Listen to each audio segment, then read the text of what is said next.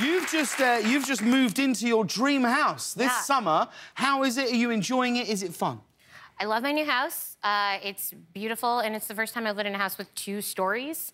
You know, like, so it makes me feel very posh. Yes. To descend and go up a staircase every day, which... Or come down in the morning. Come down in the morning. I am awake. Good morning. I will descend the stairs. Exactly.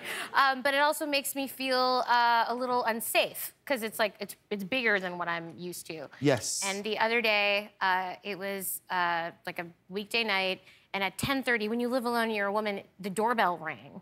Which... Well, who rings the doorbell nowadays? At 10, like, right. What a creeper. Who rings the doorbell? Text me, dude. So I immediately overreacted, and I hired this, I'm part of this, there's a little security company that drives around my neighborhood. And I called him, this Officer Ortiz, who is now my buddy, because I call him all the time. And I said, someone rang my doorbell. I'm really worried about it. I think I hear a prowler. And he came out instantly. Officer Ortiz is so good at his job. And he called me and he said, "You can open the door, it's me." And he's like, "They just left you a Domino's flyer."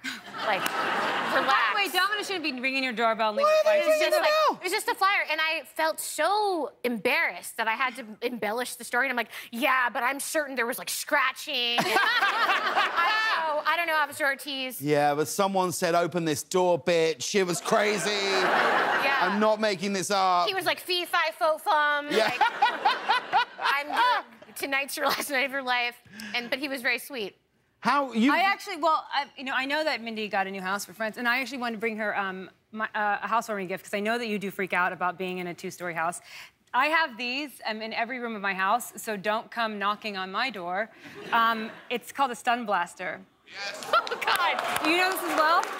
This is 950,000 volts of a stun gun inside of a brass knuckle shape. So when someone comes around the corner... Please be careful. 1 second. So someone comes up on you and you're like, wait, hold on, fee, fi, fo, fum, and you're like, oh! Just like that. Okay, Munn, that's such a good present. Thank you. Turn it up!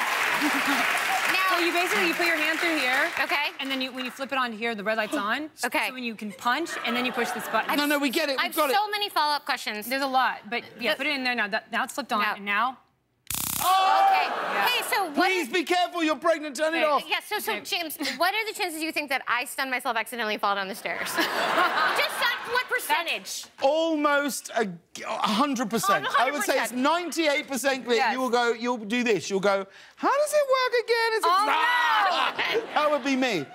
Wow, but then you're really giving this to Mindy. There you go. It's a gift. It's a gift. Do not turn it on. There. Yeah, that's take it like this. You'll take it like this. Thank you so much. I'm gonna take it from you. You know what? Don't stun Officer Ortiz with it. I won't. Do not do that if he opens the door. That'd be curtains for me. Yeah, that would be terrible. If you need me to move in, I can do that too and just use it for you. Oh my gosh, Olivia Munn comes into my personal security. Oh my God, I would be so good at it.